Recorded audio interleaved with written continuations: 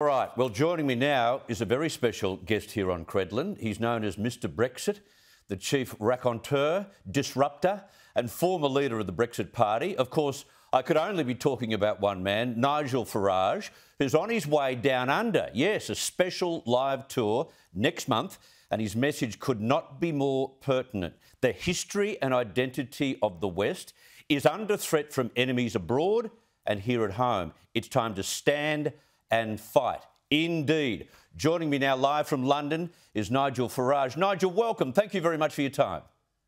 Well, thank you very much for that very kind introduction.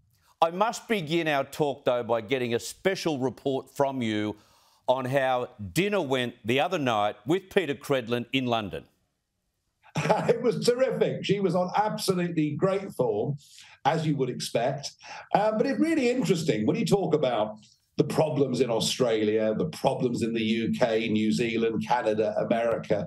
You realise that what's happening over and over is we're getting people who become party leaders, who become prime ministers, who pretend that they are going to be conservative, pretend they're going to stand up for the nation, pretend they're going to fight the globalists, and actually they all govern as social democrats or almost socialists. So we were talking about those comparisons, Scott Morrison perhaps being a very good example, and Boris Johnson in some ways an even better example. So we've got this real disconnect going on that we know where the left are going. I mean, they're going mad.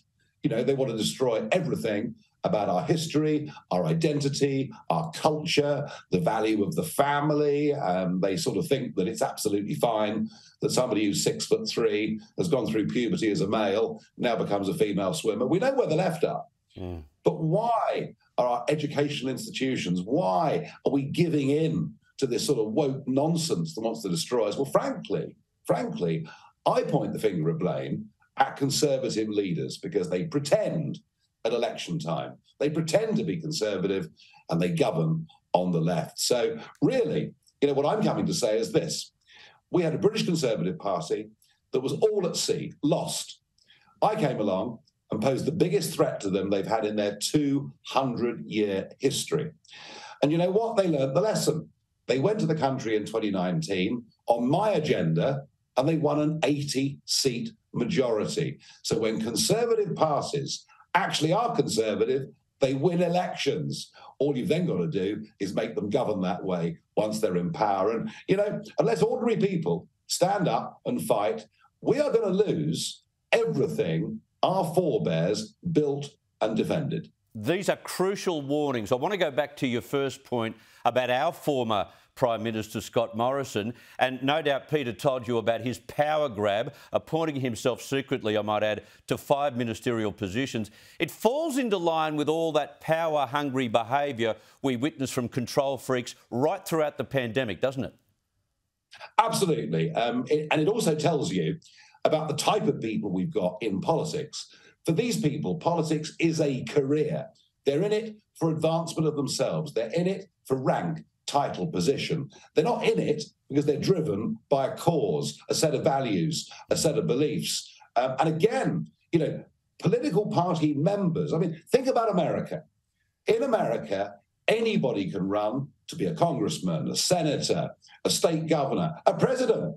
Donald Trump, a businessman and a TV celebrity, walked down the stairs in Trump Tower, said, I'm going to run. And hey, you know what? He won. At least in the UK, the Conservative Party members are currently choosing who the next Prime Minister is. In Australia, when it comes to the Liberal Party making these decisions, well, it seems that it's just those in elected office that make the decision and the membership gets just completely left out of the process. So I think, frankly, there needs to be a proper rebellion that goes on within conservatism. And I would like to think that I've given an example of perhaps how it might work. Yeah, it's bubbling up at the moment. I can tell you that from first-hand experience. One point you mentioned about Boris Johnson turning away from his conservative roots, and now he's gone. You've got this playoff going on between Liz Truss and Rishi Sunak. What are your thoughts on who will win and who should win? Well, Rishi Sunak is the ultimate globalist. I mean, not just a former employee of Goldman Sachs, but a man who seems to be very, very keen on central bank digital currencies. So really, enough said when it comes to Rishi. He's put taxes up to the highest level in 70 years, and he's supposed to be a conservative. Liz Truss, well, this is a real enigma. She backed Remain in the referendum. She voted 3 times for Mrs May's treacherous sellout of Brexit. But now, now, she's a born-again Brexiteer. And she wants to start defending our borders and doing all the things that need to be done. Now, do we believe her? Is this a real Damascene change that's happened within Liz Truss's heart and soul? Or is she just telling the electorate what she thinks they want to hear? I really very much hope that I'm wrong, but I suspect that when she wins, which she will, I mean, guaranteed, slam dunk, when she wins on the 6th of September, becomes Prime Minister, I doubt she's got the conviction or the courage to do the right things. And I think the British Conservative Party is on to lose the next election unless something really big changes fast. As I say, I hope I'm wrong, but the track record does not give me a huge degree of optimism. That's disappointing for Brits. Now, you'll be speaking next month in Melbourne, Sydney and then Brisbane, and discussing, as we've been already talking about tonight, I guess the enemies externally and internally. Can I raise a point about an external enemy, China, and its not so subtle aim to take Taiwan, probably by force? You've said that China poses the biggest threat to Australia since the 1940s. Are we doing enough to stand up to them, do you think? No, not yet. I think we've woken up.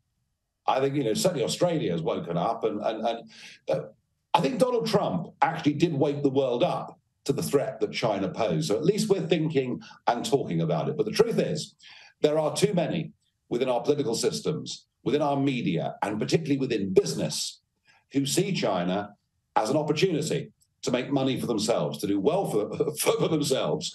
And I think because of that, we find ourselves in this nightmare position. I mean, they've threatened Australia, they've bullied Australia, but actually we've become dependent upon them. So many of their goods do we buy. So we've got to economically wean ourselves off dependence on China. And we're not really doing that, I don't think. Now, you're right there. You've got to find new markets. We've got to become more independent. Now, finally, I'm sure you'll have the PC police and Australian woke culture vultures after you when you're here and you're starting to speak.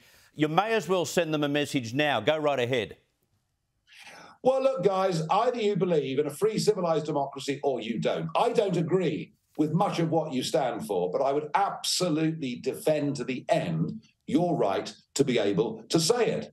So just because you don't like my views, just because you think we should have open borders and no countries and some sort of weird John Lennon land, it's not for me. But equally, if you genuinely believe in the democratic process, if you believe in freedom, if you believe in liberty, then don't try and stop people coming to hear what I've got to say. Spot on. Absolutely brilliant as usual, Nigel. Thank you so much for joining Credlin. Thank you. You can get your tickets too, by the way, to see Nigel Farage and meet him too, by the way, on this Australian tour at nigelive.com.au. nigelive.com.au. He's in Melbourne on Monday, the 26th of September, Sydney, Tuesday, the 27th of September, and Brisbane, Thursday, the 29th of September. You will not want to miss it.